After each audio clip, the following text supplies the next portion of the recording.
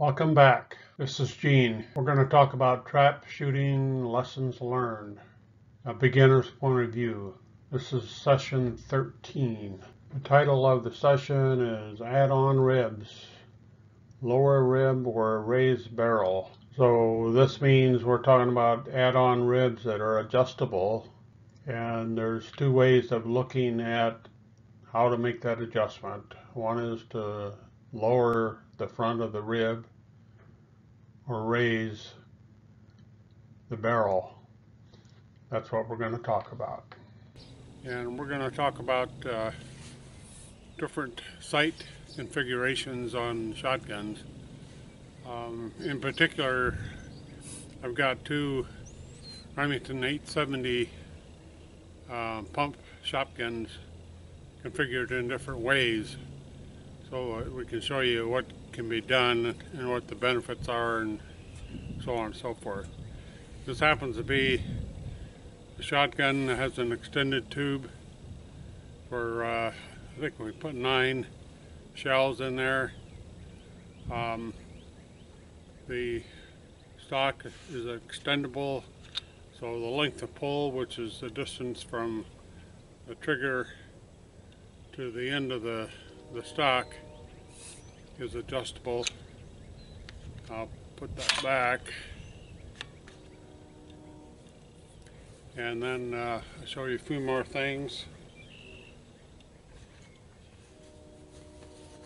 If you need to, you can put, and they have them clip on. This is just an example.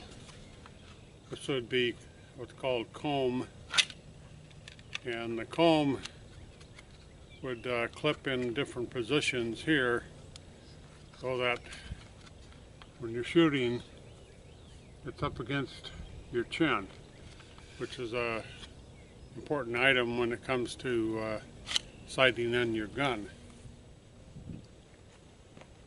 This is an add-on rib,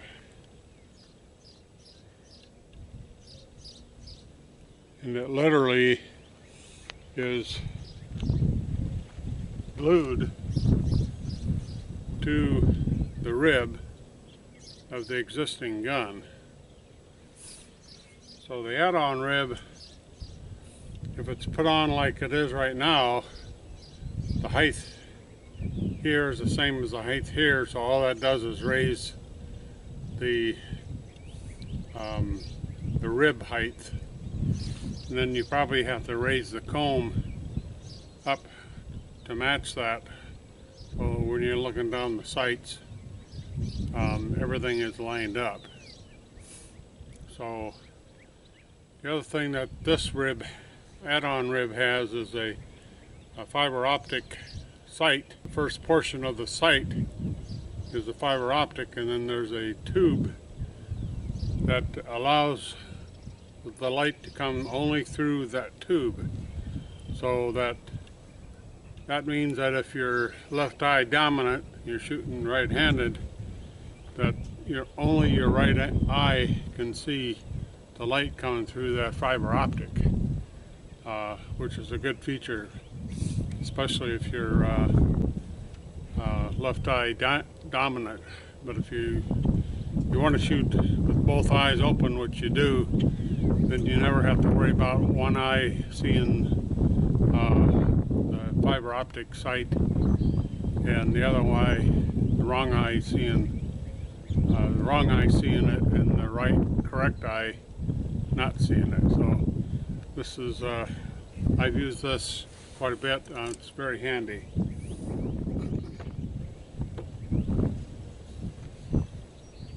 This is another Remington 870,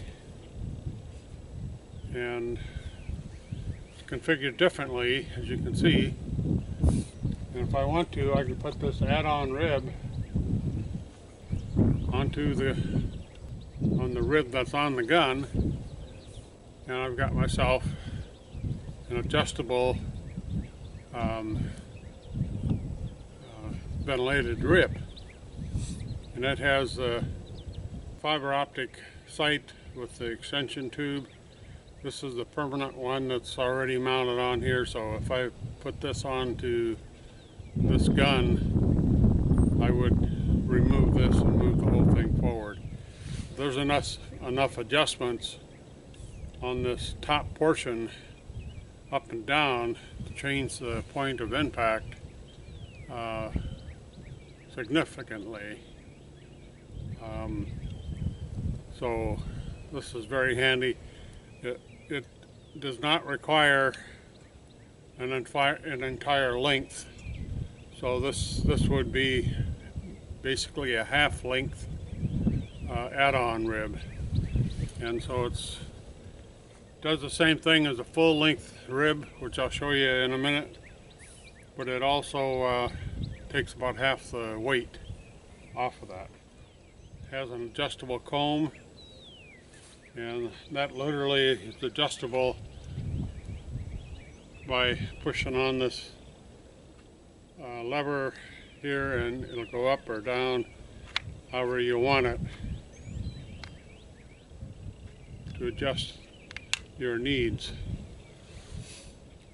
And then the last thing I added to this is a recoil pad that's adjustable. As you can see, the angle, that particular angle is just right for me, because it puts the pressure not on my shoulder but right in here, and reduces all of the black and blue that you'd get from shooting shotgun a lot. The other thing that this stock has is another adjustment. If I can push this in.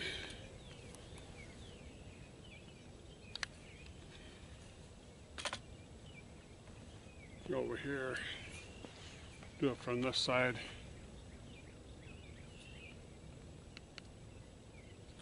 Push that in, and this is fully adjustable for someone that has a longer length of pull. So when you're patterning your gun, you want to get all these things adjusted to you so that this gun that you're going to use fits you. And that's the word that's used quite a bit, is to get a gun that when you shoot out a pattern board, all these adjustments are made so that that gun fits you.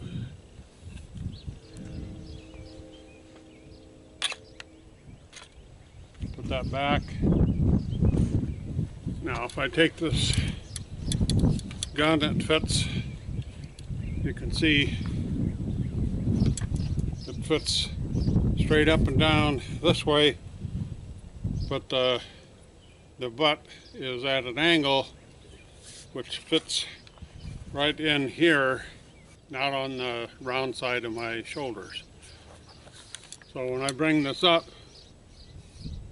I've got my comb right where I need it, and to shoot 50-50 target, 50% pellets above and 50% of the pellets below the center line, this comb is right tight against my cheek, and that's where this belongs.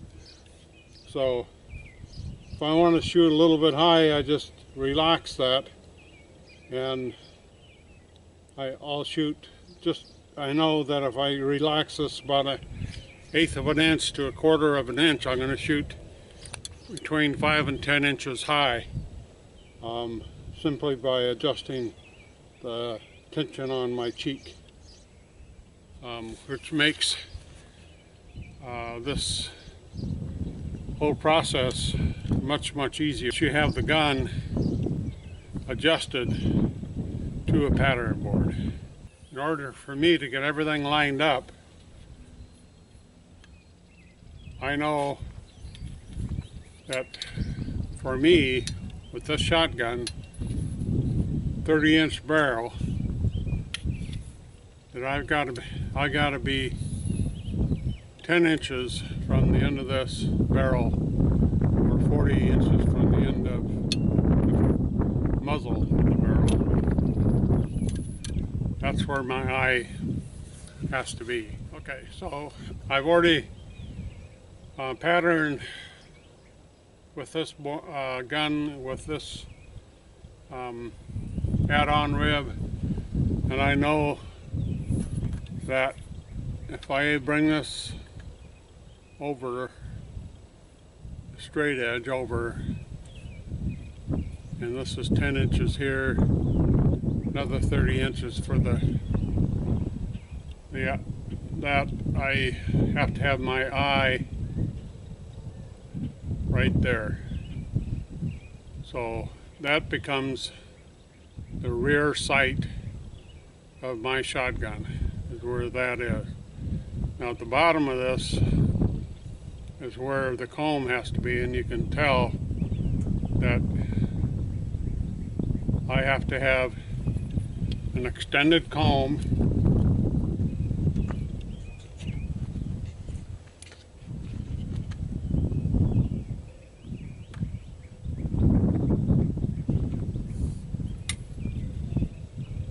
something like this.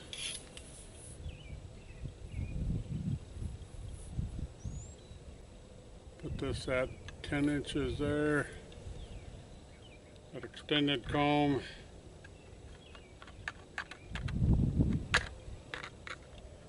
Would be about right here for height on my cheek. And that's where my eye has to be. So I know exactly where the rear sight for this shotgun is. 10 inches back. That's where my eyeball fits. And I have to have a cheek rest, so that when I rest the cheek onto the comb, it's got a tight fit right on my cheek. This particular add-on rib is permanently installed. It actually has a channel that goes down here. And if you look close enough, you can see that it actually raises. Instead of being straight like this, it goes down like that, and just that little bit will create about 1/8 of an inch height difference here, and that'll change your point of impact into the 5 to 10 inch range. So you shoot 5 to 10 inches higher by actually putting this into this channel, and what that does is it actually raises the barrel 1/8 of an inch compared to where your eye is. So that's how that one works. And then the fiber optics is hidden inside this channel, so that gives you we're going to see what the difference is now. Same gun, different barrel. I don't have the add-on rib. I do have the fiber optic with the extension tube. I do have a comb. I have an adjustable stock and a add-on recoil stock that gives me that angle that I need to fit this gun to my needs when I pattern the gun. So I'm going to put this right at 10 inches right here, and I'll put my eyeball. This is where my eyeball is going to be when that thing is patterned in straight on. And then if I'm going to go to 80, 20, 70, 30 pattern, I simply I raise this up, which in fact actually raises the front of the barrel up by 1/8 of an inch or so to give me that 5 to 10 inch increase. Now this bottom here of this bolt that holds this eyeball is in line with my cheekbone. So having this distance, this height, obviously this direction, and whatever height you want, just being adjusted by 1/8 of an inch, you don't need anything else out here. You don't need add-on ribs. You don't need any of this for myself, because I'm not that tall. I don't have to have all this raised up, and the whole idea of having things raised up is if you have a long neck and so on, that you're looking more with both eyes open. You're looking more level compared to being over looking this way. So it just depends on how you feel comfortable and how often you're going to be shooting. But you can see right here, there I extended this out. You can see that eyeball is right at the right spot for my needs. This is a cleaner view of that 1.5 inch add-on rib that we talked about in the previous section of our video. The upper section of this particular picture is meant to emphasize that this is not just a 1.5 inch, looking down here, 1.5 inch straight on add-on rib. It's a lot more special than that. The rib is 1.5 inches on the top edges all the way across to the front with a small fiber optic bead, I guess you could call it, embedded in this groove. That's where it is clear up here, and that's where it is down here. So this particular add-on rib serves two functions. One is you can use it as a straight-on adjustment, or you can actually look down through this groove and get an equivalent of a lowered rib or raised barrel. This is a view of an add-on rib that we've talked about, and in particular I want to show this fiber optic sight. It's at the view, pretty close to the view that you would be looking at from your left eye if you're shooting right-handed, and you'll see that the fiber optic is not visible coming out of this hollow section, and that makes this a very, very cost-effective way of knowing if you're sighting your barrel in line or not. Here's another view. The fiber optic is better seen here, and this is just a hollow tube, and you won't see that fiber optic at all unless you're looking right straight down the hollow tube. So that's just what that looks like in the field. This particular tube, fiber optic, is a one step up from a regular one because it has a red center and a green outer circle inside that hollow tube. So that's the one I prefer because it's actually mostly because it's bigger. I'm red-green colorblind, so I can't tell the difference actually when I'm using this, but the camera shows it up here. Okay, so you're probably asking yourself, why am I looking at levels in a session where we're talking about guns and fiber optics and add-on ribs and so on and so forth? Well, there's a very big reason for that, and that is the normal discussion that I've heard on YouTube has been if you want to shoot higher, you lower the rib. And to me, it took a long time to visualize why would you lower the rib and then shoot higher.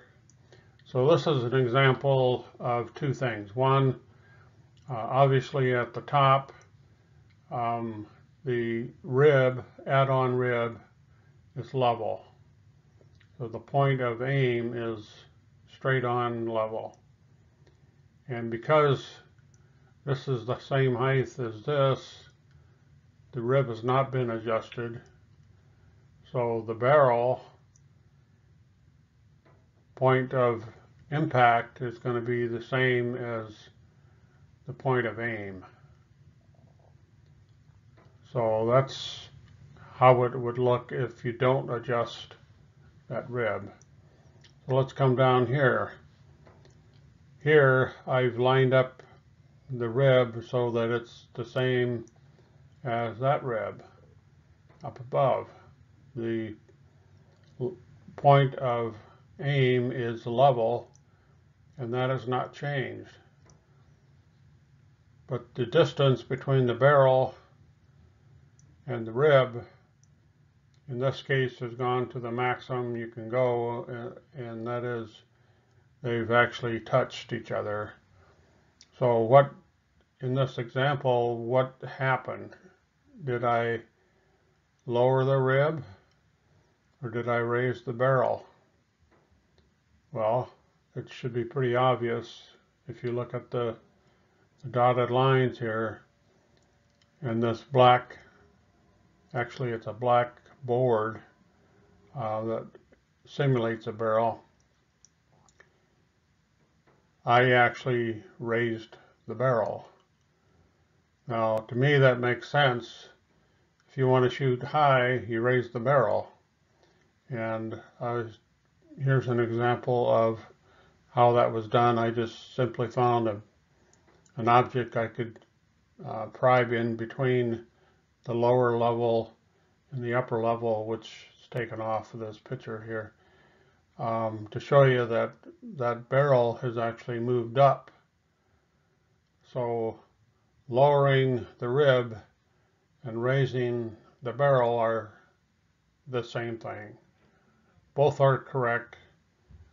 To me, this makes more sense. So when you buy a gun that has an adjustable rib, the higher end guns have a hand adjustable rib instead of a bolt adjustable rib like this one. Makes it much more convenient to adjust your point of impact in the field very easily. But you're talking about a $3,000 to $5,000 shotgun that has a permanent adjustable rib. It's not really an add-on rib, it's part of the design of the shotgun. So add-on ribs do the same thing. They're very, very much less expensive, and you can get by with a half, what this is called as a half length. This is 15 inches in length. A half length add-on rib does the same thing as a full length add-on rib. So I just wanted to let you know that lowering the front rib, add-on rib, the same thing as raising the barrel. Here's a closer view, the spacer, the simulated barrel, and then the add-on rib with the fiber optics on top of it. So, several of our videos talk about lowering the rib, adding, raising the barrel, and so on and so forth. These 4 examples, this particular one shows that this is 50-50. That would be the top one example in the previous slide, where there is no raising or lowering of either the barrel or the rib, and you're shooting straight on. That is okay, except if you look at this, the clay pigeon is hidden. So if you go at least a 60-40, you can start to see the clay pigeon. I raise the barrel. That's the terminology I like to use to make this happen. The one I prefer is raising the barrel about 1/8 to 1/4 of an inch by increasing the height of the comb. So you raise the barrel by raising the comb, and you end up with a sight picture that looks like this, where you can see some of the rib showing. You go even further where you have a lot more rib showing, and this is where you're raising the barrel maybe almost a 1/2 inch. It puts pretty good separation between the clay pigeon and your gun, and it's a little bit too much for me. I prefer this particular one, so you're shooting at the bird and it's out of the way from your bead. This is an example of the same sort of thing. You're shooting straight on. It's just a drawing. Here's your half-length add-on rib, not adjusted at all. It's both top and top here, and it's top and top here as far as height. And in both cases, the barrel is shooting in the same direction as the rib. This is a more extreme example, but it shows exactly what I'm talking about. Did you lower the rib or not? Well, this is confusing to me, because if you lower the rib, where did the barrel go? Did the barrel go up? Goodbye.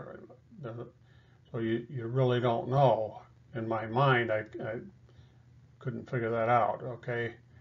So, but if you look at it this way, where you're shooting straight on and you raised the barrel by making these adjustments here, that makes more sense to me. So in any way you want to look at it, you bring the rib and the barrel together in the front, you cause the barrel to shoot higher than your line of sight.